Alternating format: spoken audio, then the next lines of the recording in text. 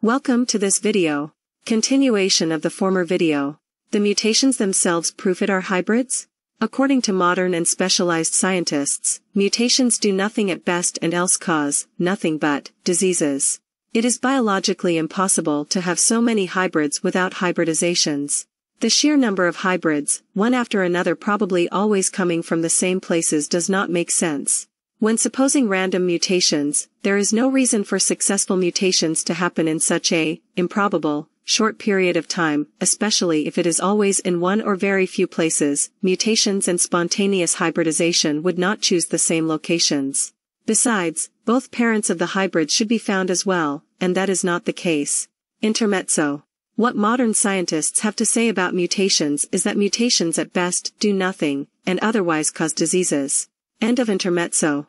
Since the general public reads or hears of and understands what is presented by consensus, they are not aware of this modern position of modern scientists regarding mutations. Being the fittest is very relative. In other words, if Neanderthals were still living, or if we would go back in time some 50,000 years, the Neanderthals would be still alive, and the modern Europeans did not exist yet, and consequently could claim that they, Neanderthals, have 2% of the DNA of the supposed modern humans, or that for Europe modern humans, do not exist. If the relatively recent turnovers of what we call modern humans, or others since the Neanderthal in their place, did not had worked out well, survived the invasion and next dominating, extincting or absorbing, the Neanderthal, the above pictured situation with Neanderthal dominating 50,000 years ago would have been the same still today.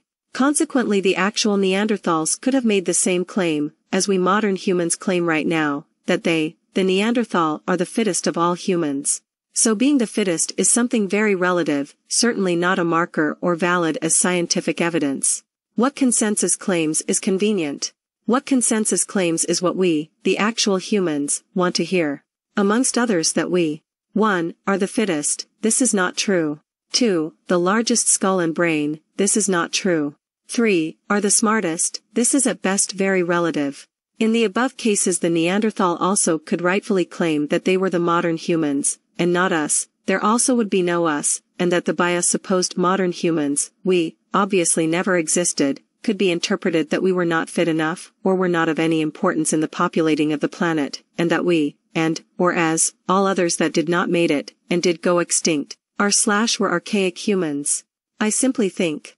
1. Modern humans, some hybrids that came to existence only 4,000 years old, R1B-M269, had an advantage because they did not bother about sustainability as the other humans and groups they ended up turning over. They were more like genies troops that were hybridized, organized, trained and equipped almost exclusively for warfare, and in second place only sideways and probably later to agriculture in order to feed their genie troops.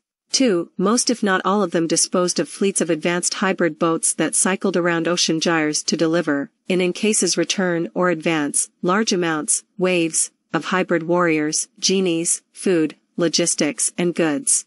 3. They were immediate and brutal and focused on, sophisticated, warfare and eliminating, turning over, submitting and or absorbing all other, the previous, populations. Depending on the situation, they would kill or submit all males, most probably not considering the age, they possibly would kill the youngest males most, certain, of all, not first, because they were of no immediate use and because soon the invaders would have their own offspring probably with the mothers of the youngest males.